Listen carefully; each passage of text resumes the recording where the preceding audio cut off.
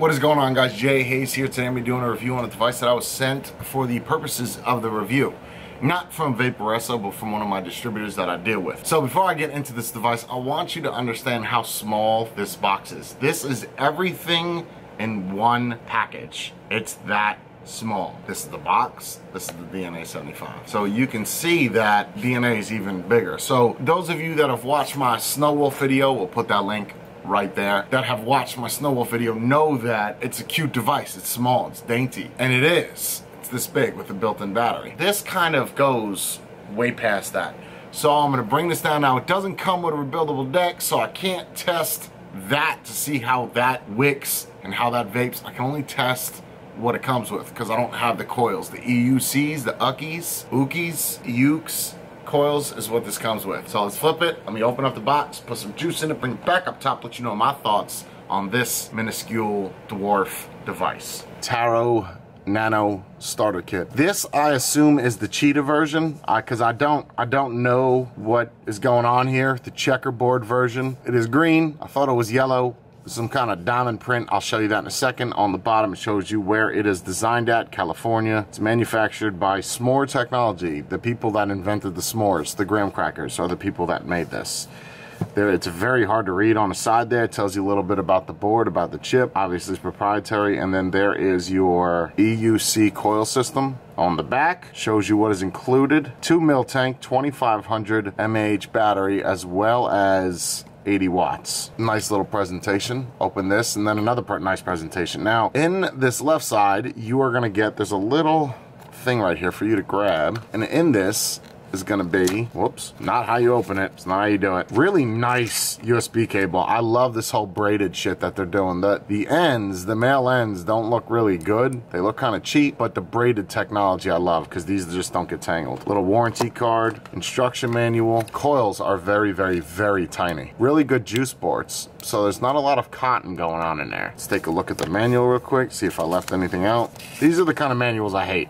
I hate these kinds. What is CCW? Cocks, cunts, and whoppers. Look, I don't even know. Half these things that it has, these features, I'm not going to get into it because I have no idea what they do or how they do it. You have CCT, CCW, a lot of different configurations. There's a lot going on this. There really is. I'm just going to get into like the, you know, basics of it. I don't really want to give it too much of a review, more of a first impressions type thing. I'm gonna leave this coil out because I am gonna use it. Put that on the side, and then this is the mod. You flip this up, that is it. This mod is so friggin' tiny. Next to the Snow Wolf, here is the Snow Wolf, there's the Taro.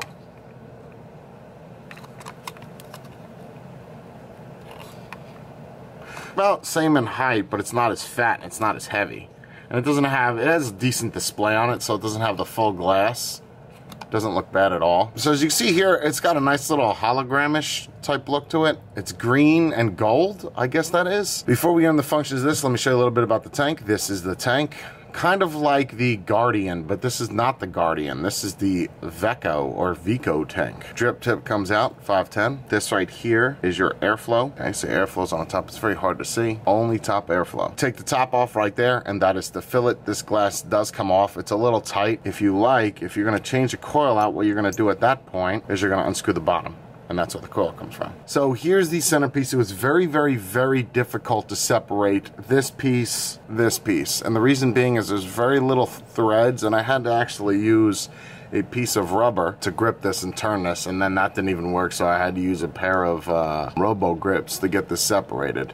And in order to put a coil in, this is your coil right here. Doesn't thread in, it just kind of drops right in there, just like that. Before I do that, I'm gonna take this out, put a couple drops of liquid in it. This is the priming part. The holes on the side of this are massive. I mean, those are really serious holes. Then this is gonna screw back in on the bottom, put the glass back on, right on the side there. And this is a 2 mil tank, so this will require a lot of refilling. Top goes on nice and easy, it's pretty fluid. Doesn't look horrible at all. You have a couple set of buttons. You have like 5 buttons. 4. Your power button is here, 1, 2, 3, 4, 5. Shuts it off, turns it on is 1, 2, 3, 4, 5. Now I don't know about firmware updates, I haven't checked that. Up and down is real simple, and this is in power mode. To change the mode, you're gonna hold this button down, and then that's nickel, stainless steel, titanium, M1, M2, bypass, which is like a mech mod, and then back to wattage. Hold the 2 down, flips the screen. If you hold the fire and that selection button, it tells you the firmware that is on it. So to change the different, if you hold the mode and the plus button, it's going to lock the system. Still allows you to fire, but you can't adjust anything. So to unlock it, we're going to hold those 2 again. It's everything that there is that you can adjust on this, aside from the temp settings and the coefficiency. I'm not going to get into too much detail with that, so let's bring it up top. Let me vape and let you know my final thoughts on this sweet little Mama Jamma. Alright guys, so here we are back on top with the Vaporesso Nano. This thing is small. Look at my fingers. Watch my fingers. You see my fingers? It's gone. There. Gone. There. Half gone. All the way gone. Tiny. Stealthy kit, sure, if that's your thing. I'm going to vape this all the way fully open. It's at 15 watts. I don't think it's enough. 37.5. Let's see what we got. Here we go. Here we go.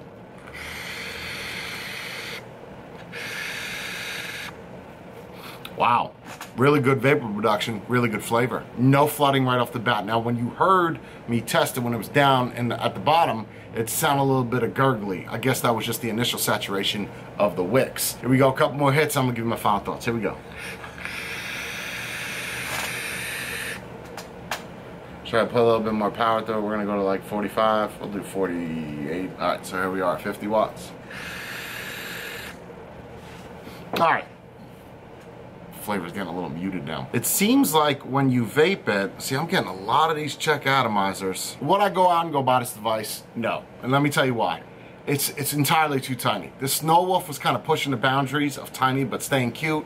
This is something for people with really small hands or ladies. Ladies love Cool J. LL Cool J. Has nothing to do with the mod, but it kind of had a ring to it. But LL, no, that's not it either. This mod is designed for someone that likes a very small portable device. They say it's 80 watts. Is there a way for me to test 80 watts? No, not really, aside from putting something that's 80 watts on here. Will I use this tank?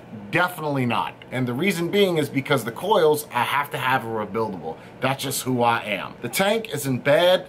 You would think that because the mod's so small, they would make the tank smaller or built in like they did the Cup T. But they're trying to keep that versatility out there, letting you put whatever you want on top of this. I can tell you that if you're gonna vape this at 80 watts all day long, there's no way you're not gonna not have to charge that. It's 2,500 mAh, you know, it's not 5,000. But then again, you're not gonna put 5,000 inside of the small thing. How would I rate this on a scale of 0 to 10, 10 being the best starter kit or mod that I've ever touched, or 0 being the biggest piece of shit? A 3 or a 4. I mean, that's it. I wouldn't go anything past 4 for a lot of reasons. So once again, this is the Vaporesso Taro Mini Nano. 80 watt device, 2,500 with the tank on the top. I've got the real. Have you? Jay is out.